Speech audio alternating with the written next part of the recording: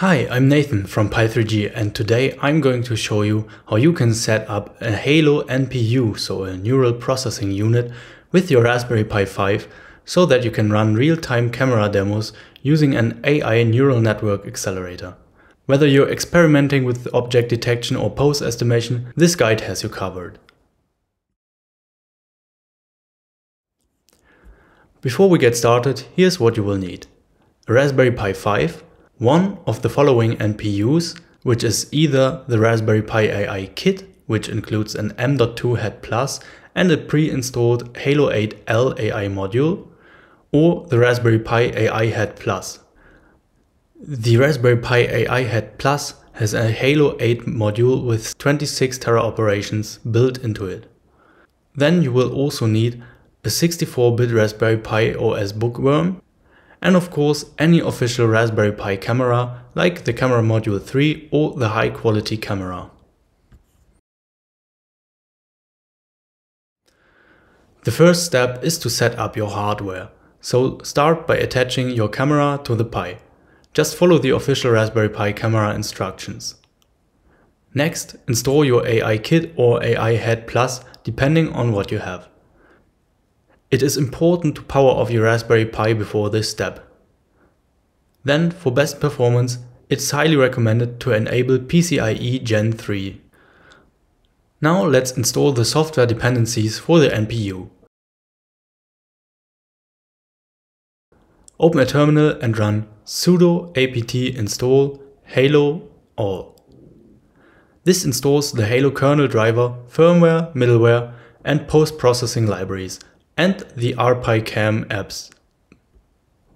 Once everything is installed, reboot your Pi with sudo reboot, and after rebooting, verify the NPU is correctly installed by running hailo-rtcli fw control identify.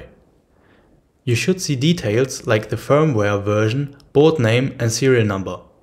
If you're using the AI Head Plus, don't worry if some fields show as NA, that's normal. You can also double check that the device is working as intended by checking the kernel logs. Next, we need to test if the camera is working properly. The command rpicam-hello-t10s should show a preview window for 10 seconds. If that works, you're ready for the fun part, which is running some demos. To test out the different models, you can use the rpicam-hello command with t set to 0, which means infinite duration. Then you have to provide a post-process file, and there's plenty of versions for you to choose from. I have cut together a simple demo sequence and tested how the different models would perform.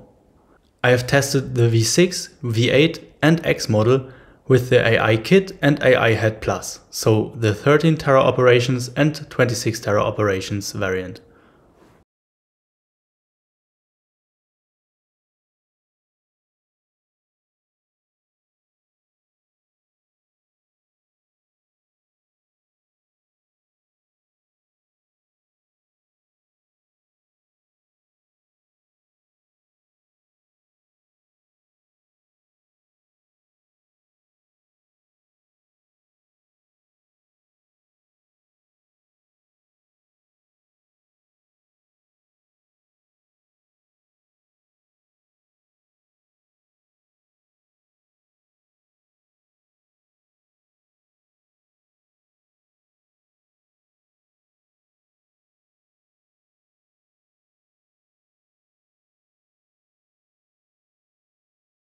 You can see that the models are picking up cars very nicely, and it also works very well on persons.